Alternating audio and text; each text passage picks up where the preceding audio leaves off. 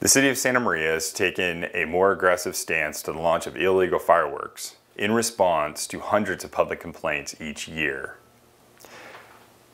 Amidst the drought conditions in the City of Santa Maria, the prevalence of aerial fireworks presents a very clear risk to our residents and property.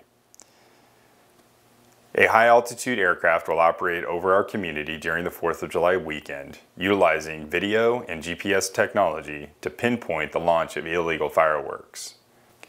Those property owners and/or occupants will receive a $1,000 administrative fine for launching illegal aerial fireworks.